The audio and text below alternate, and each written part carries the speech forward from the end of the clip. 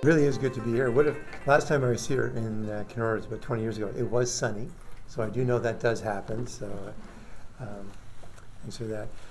As you can tell from my first slide, I didn't want to hide the fact that most of these slides were taken from a talk that Doug Sider, a colleague of mine, a public health physician at Public Health Ontario, did for the Ontario College of Family Physicians on this subject back in November.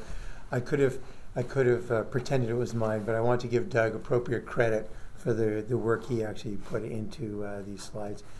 And I can say it's Lyme disease. No, we have no conflicts of interest. No one's going to pay us to do this kind of stuff, right?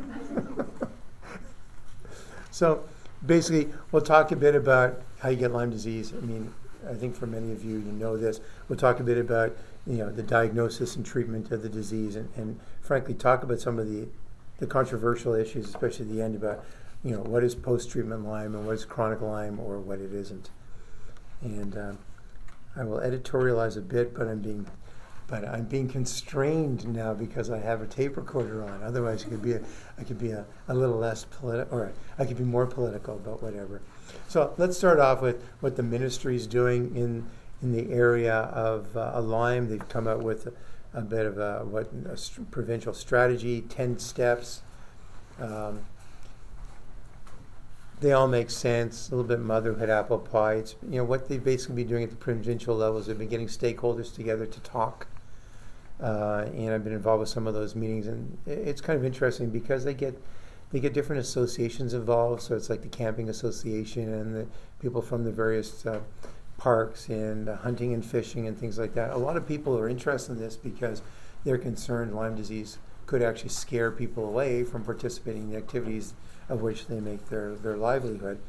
And at the same time, you have your usual activists who are trying to push an agenda. And Nina Aaron, who's from the ministry, I mean, I'm amazed. I'm sitting on this teleconference and there's all sorts of, I don't know if anyone here is a naturopath, but some people are talking about all the advances in naturopathic medicine for Lyme disease, and I'm going like this, and Nina's just so political, saying, great, but let's move on to other speakers. So it's you can imagine with all that pressure going on to various MPPs and things like that, there's an awful lot of pressure on the ministry in terms of how to deal with this. Now, we're not ministry, we're related to the ministry, or at least they pay us, and we provide the science, they do the politics, and as I've explained to a number of people, sometimes the politics doesn't follow the science for obviously all sorts of reasons.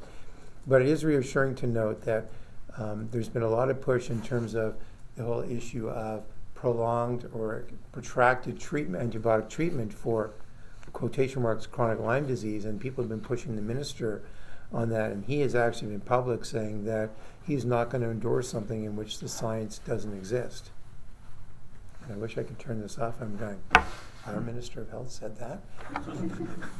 But leaving it at that, I mean, it's reassuring, and the ministry is reassured, we're reassured, because you just thought this was going to be one of those things that was going to be another one of, shall we say, let's leave it at that. I just that's not on the tape.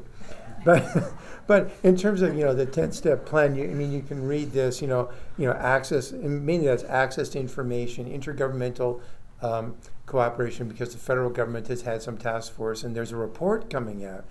And then one of the reasons why that report has been delayed, because it was supposed to be out in April, is some of the advocates will not endorse this, so they don't want the report released. So because the report kind of makes sense, doesn't say what they want. So you guys know this is why you're here. This is more politics, I think, than medicine in many ways, but not totally. And, the issue about connection, trying to get different agencies to talk to each other, be effective, providing information. And this is where the provinces really take some good leadership, trying to get the signs up. So there's a lot of, if you go to provincial parks now, you will see some signs outside about, watching for ticks and wear the clothing, and they now have those commercials out there. And I think that's what we need to do is, take a bit of a prevention strategy and looking for ticks. Whether we should, everyone who thinks they have a tick should be sending it to their health unit. Well, I'm not going to go there, but because it becomes rather interesting what the stuff that gets sent to the lab is, but regardless. But the whole issue about protection, getting the technical reports out, trying to disseminate where the disease is now established. Because the reality is, if you're living in a part of this province where the ticks are not infected with Lyme, and you get bitten by a tick, you're not going to get Lyme. And granted that we now have, whether it's because of global warming or climate change or whatever you want to call it, the fact that we do have ticks now along the border with the U.S. that in fact do have Lyme is clear. Certainly in eastern Ontario, where I'm from, to the Kingston area, clearly has well-established Lyme. You certainly have Lyme in the around the Golden Horseshoe, like from the Hamilton to Niagara area. These are now well-established area, as you would have with Pelee Island, and it is now creeping north and creeping into this area as well, although probably not as well established.